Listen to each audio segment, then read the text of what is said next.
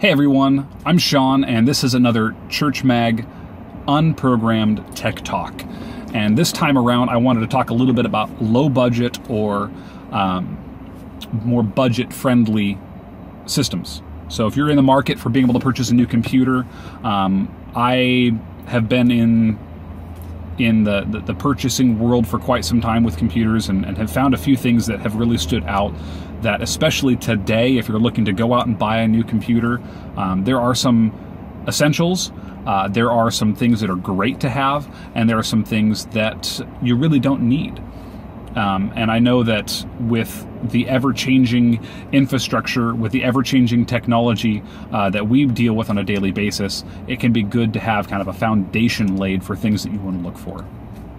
So first and foremost, when you're looking at a computer, the whole Mac and PC thing is so overblown.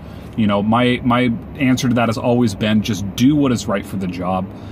If you're using software that is only for one or the other, then obviously you've made it your decision from there. But if you've got cross-platform software, you know, the Adobe suite, Office suites, a lot of video editing software can be done on either or, then it comes down to personal preference. Or, you know, sometimes a lot of people will go with Apple because they feel like it helps provide them with an atmosphere. They're more comfortable with the operating system. They feel like it's a better suit for them.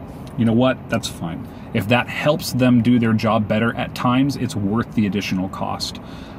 Whether it's more secure or less secure, I'll cover that in a future episode. But for now, just know that choosing the right tool for the job is going to be really critical. Now, as far as hardware specs are concerned, there are a few things that I like to keep in mind. One is that I rarely go with anything less than an i5, Intel i5 processor. You will be saving money by going with an AMD processor. And in the late 90s, early 2000s, it was kind of either or. It didn't have as much of an impact on performance, especially if you were doing one or two applications at a time versus having, you know, 30 different applications at a time. That line has definitely widened a lot more, and I truly believe that the performance increase that you're going to get with an Intel processor over an AMD budget processor is well worth it. There are great AMD processors out there, but in the typical office environment, it is better to use an Intel processor. I say i5 because that's the middle of the line between the i3 and the i7. I find that the i3 doesn't give me the type of performance increase that I would like to have, and the cost difference isn't that much. So you can still get under $500, under $600, you can still get an i5 system that's going to perform well for you. You're not likely going to get a Mac at that price, but you know, the Mac Mini does come at a lower price. I think they're starting around $600. Something to keep in mind. But I like to purchase systems with 8 gigs of RAM at this point. That's not an essential. That's a nicety. If you can get 8 or even up to 16 gigs of RAM in a system, go for it. But at minimum, 4 gigs of RAM for a modern system. You don't want to only be thinking about what my budget says right now, but you're also going to want to look at how long do I want this system to last. You know, is this going to be a desktop or a laptop that I plan to be working on for the next 3 to 4 years?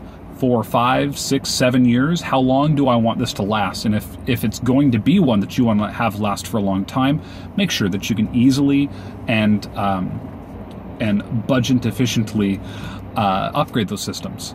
So if it's a laptop that's completely enclosed, you cannot have access to hard drives or memory, you're going to want to, you know, add that extra purchase to make sure that it's fully maxed out when you buy it. I find too many people make the mistake of feeling like they can get into a high-end system and just get the bare minimum specs. And yes, it's going to last for quite a few years, but it's not going to last as long if you were able to go in and upgrade in the process. Memory, hard drives, those kind of things are very important, but it's making sure that you have the ability to make those upgrades as times come, because then you're able to stretch a system out further rather than having to constantly refresh systems with new hardware all the time. The hard drive, spinning disk, SSD, that thing is a huge performance impact. Being able to put an SSD into a system, a solid state hard drive into a system, is the most significant upgrade that you can make on a computer. That doesn't mean that it's essential for you to have the computer come with one.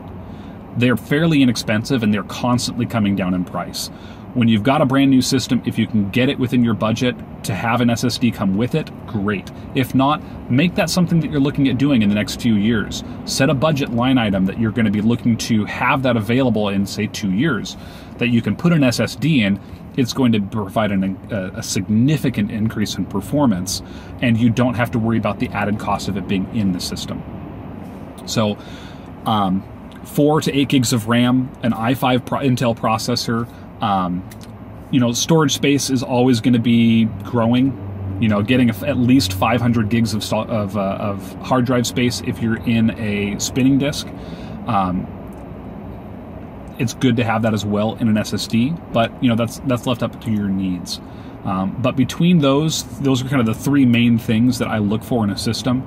Outside of that, brand is definitely important.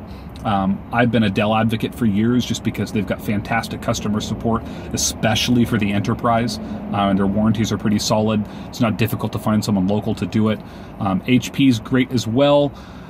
Lenovo is kind of another one of those brands between HP and Lenovo. I work really well with them. Of course, Apple is great when it comes to support. If you have a cross-platform environment, they're great to kind of be able to play around with, get yourself comfortable with them if you're not already, because they are ever growing, and especially as the line of personal tech and enterprise tech begins to blur more and more with the influx in personal devices, bring your own device kind of infrastructure environments, you're going to see a lot more of those kind of devices creeping in, and that's totally okay as long as you're prepared for it. So that's just a few things that I really look for when it comes to picking out a system. Those specs apply to both laptops and desktops. Very important to make sure that you think ahead when you're making these purchases, that you're not just buying the cheapest computer that your local Best Buy or Fry's is selling, but really take a hard look at your system, your end user needs, the role that the system is going to play, and make sure that you're getting hardware that's going to fit it well. The only other thing I would point out is when it comes to laptops, 1366 by 768 resolution is the baseline, but if you have the availability to do it, go 1080p. It's going to future-proof you quite a bit, and it's going to allow that laptop to really fit more of a need without always having to have an external monitor there available with you. Anyway, those are just a few tips. If you have questions, comments, anything like that, please feel free to comment down below. Subscribe to the Church Mag podcast here, or the Church Mag podcast. Like and subscribe to the Church Mag channel here, and please let me know if you have anything else that you want to be able to talk about.